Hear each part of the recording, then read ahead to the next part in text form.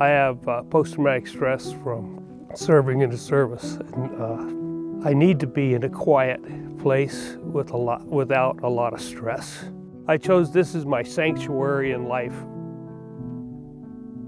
It is really frustrating to me that after working so hard for over 30 years to build something nice, that it is compromised by the possibility of PFAS chemicals in the well. Let down, overwhelmed, betrayed, forgotten. They knew about it even in the 70s, that they knew they were doing something they shouldn't do. To get that letter in the mail 6 months after he passed away, and then to start my research on what PFAS causes: pancreatic cancer, thyroid issues, and then to go back through his history and just think, oh my gosh. Wife died, cancer.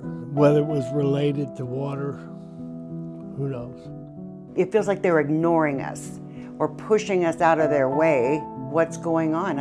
It's important to us and for our health. Am I doing the right things to keep my family safe? How many years have we been drinking that water as well as the livestock on the farm here?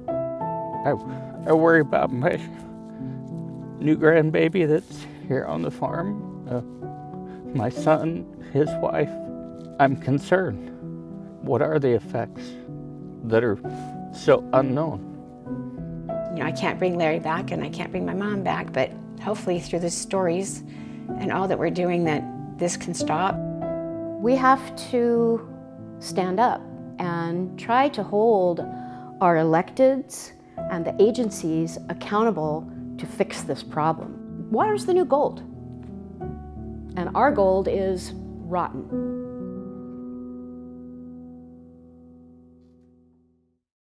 Hello, my name is John Hancock. My neighbors and I organized the West Plains Water Coalition. Our purpose is to understand and educate the community about the threat of PFAS contamination in our groundwater and in our wells. To begin this discussion, we need to understand a bit about the hydrology of the West Plains. Let's meet Dr. Chad Pritchard of Eastern Washington University. Been working in the West Plains for hydrogeology and geology for about the last 12 years. We don't really know a lot about the older rocks around here, but that younger geology is about 16-million-year-old basalt, flood basalt. So it'd be like Hawaii, the big island of Hawaii with the lava flows flowing everywhere. That's what's really important in the West Plains, especially for groundwater aquifers, are those basalt layers, the lava flows that came out. About 16,000 years ago were the most recent Missoula floods, where we had catastrophic flooding from Montana and possibly from Canada as well, rushing to our area into the Columbia River Valley and scouring out all of eastern Washington. The amount of erosion that just took away material, forming valleys and coulees, and then all of a sudden at the very end of it was the deposition of sand and gravel. So when you start talking about how water works in the geology, that basalt, the water flows very slowly. Whereas in the sand and gravel, the water can flow much faster through the ground. And so there's kind of these two different, a dichotomy of aquifers in our area, which makes it really fascinating to work with. The West Plains are high ground above the Spokane River and the Spokane Valley Rathdrum Prairie Aquifer, from which the city of Spokane gets its water. Up here, water is scarce. It's underground in our own little aquifer, around 120 square miles. Thousands of residents depend on water from 1,400 private wells that tap into this aquifer. Unlike people on regulated, carefully monitored city water systems, no government agency protects these wells. We are on our own. People sitting up on top and drinking water from the West Plains is that they encounter that sand and gravel. So they'll go through a couple different layers of basalt, and then in that basalt there's these incised portions of sand and gravel, what we call paleo channels in the West Plains. Some wells are going to be shorter that go to one basalt flow, one aquifer, and others would be deeper that go to a different aquifer, and some might even be in some of that paleo channel deposit. And so different wells access different aquifers, and then those different aquifers are actually polluted or contaminated in different ways as well. So it depends on where you are from the source and the groundwater flow path, if your well would be contaminated. On top of that, we also have a huge amount of erosion from the Missoula floods that gives you very isolated channels that allow water to go a lot faster and be communicated to different locations.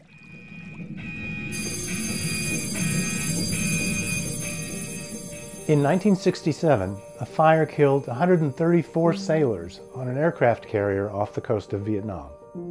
The U.S. Navy searched for a solution, something to quickly extinguish even the hottest jet fuel fires. The 3M company answered with a new product that surpassed all expectations: aqueous film-forming foam.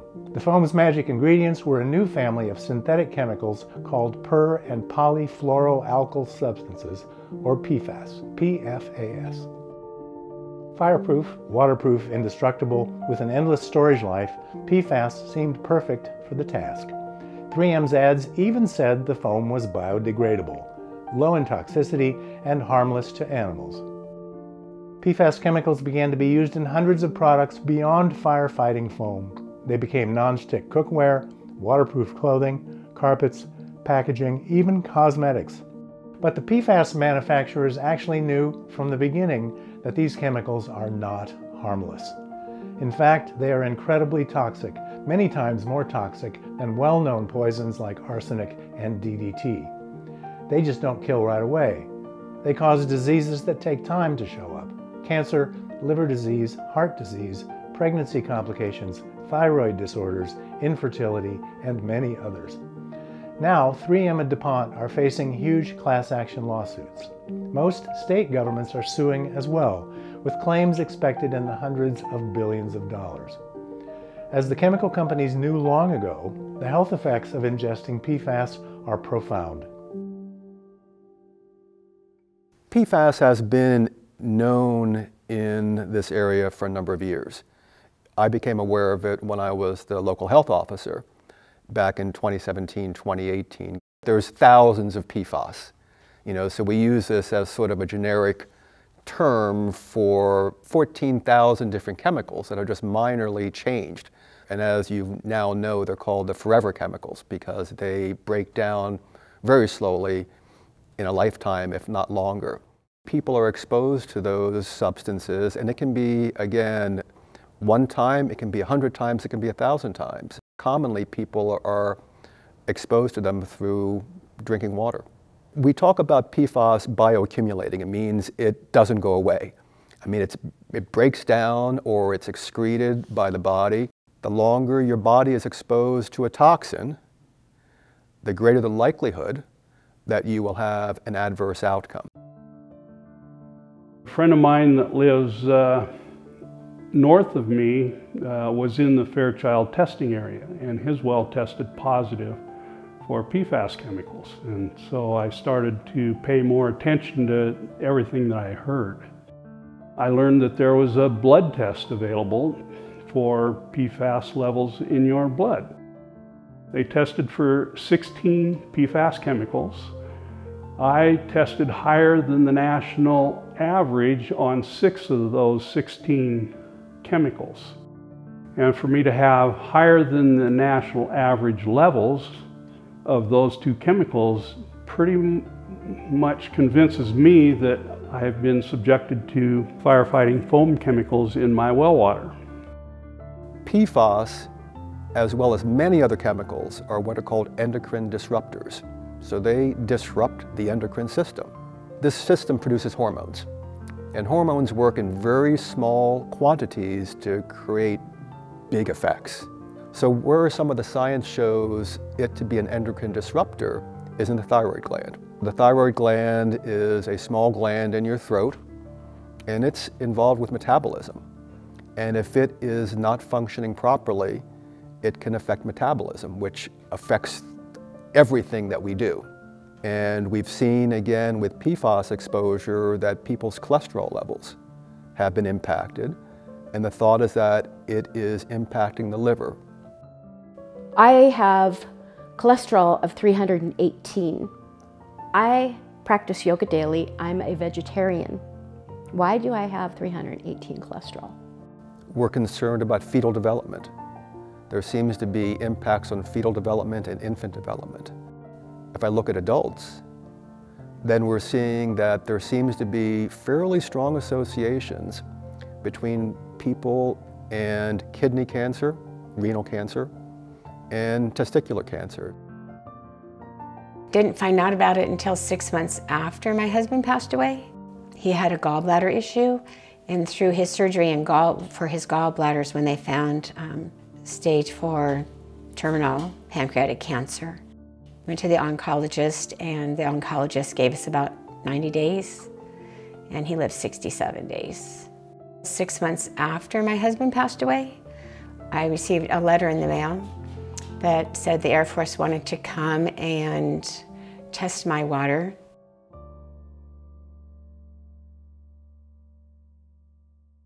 In 2015, a career firefighter at Seattle's SeaTac Airport died of cancer, becoming the first proven occupational PFAS death in Washington. Those SeaTac firefighters trained only twice a year, but at Fairchild Air Force Base, it was 2 or 3 times a month for more than 40 years. For decades now, both military bases and civilian airports have been required by federal law to perform frequent fire drills with huge volumes of firefighting foam, sometimes filling whole hangars with foams, covering whole runways. After the training, the foam is simply rinsed away from the runway, off the trucks, out of the hangars, and into the sandy ground of Spokane's West Plains. Yeah, my brother and I were demolition contractors. We did a lot of work at Fairchild, and that was one of the main reasons we moved to our location. We've never drank the water. We cooked with it, but we never drank it. And that was on the advice of both my father and my wife's father, who were both in the military, both stationed at Fairchild at one point in time. They both said that there was a lot of nasties that were dumped off the end of the runway for years and years and years when they were in the service. Ever since my parents moved out here in 1939, there's been livestock on the farm here, cows specifically. Last May, we did a well test here on the farm. It came back positive. We're upwards of close to 300 parts per trillion, where the safe level for Washington State is 10 to 15 parts per trillion of PFAS and PFOA in the water.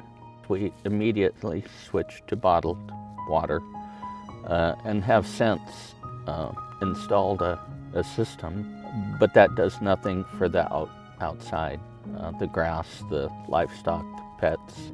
There's a large area of property on the West Plains that is affected. It's farmland. It's rural traditional. People here have cows. My neighbors have beautiful horses, chickens and pigs and goats and llamas, and they all drink the water. My neighbors grow beautiful gardens and give me peppers and corn, and being a vegetarian, I can't wait every year to have all this wonderful fruit. They water their gardens with this water. A fellow down the road sold his place, and I said, "Oh, you're leaving?" He goes, "Yes." He said, "Because of the water situation." I says, "Well, do you have the..." He says, "No, I don't trust it coming down to my house. So I'm selling it and getting out before I have a problem." So that's my biggest problem. You know, will it put my cost of my land down a lot? Or will I be able to sell it? I think the property overall in the whole canyon, in the whole area, I think, yeah, it definitely affects the property value. You know, and I've heard neighbors talk about it. If I wanted to sell, especially if a family wants to move out here with children, would they want to trust the filter system when this could cause severe medical problems?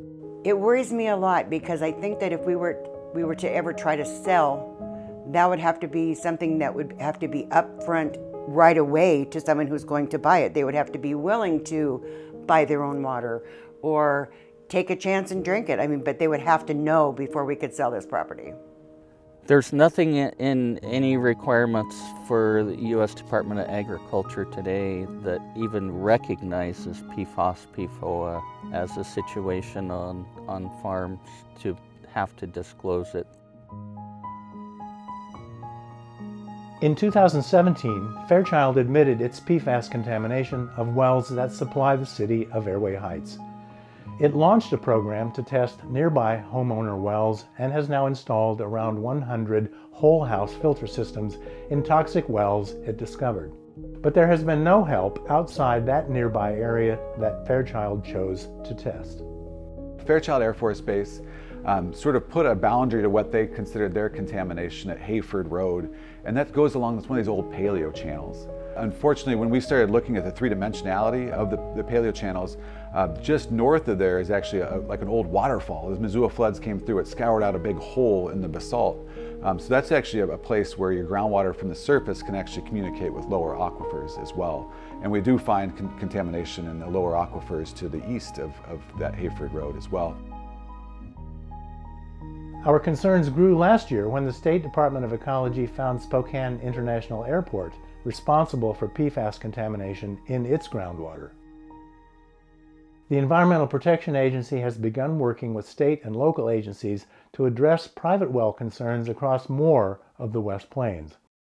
But the Fairchild cleanup hasn't even started, and the Spokane Airport investigation is barely underway. Neighbors and governments are now paying very close attention.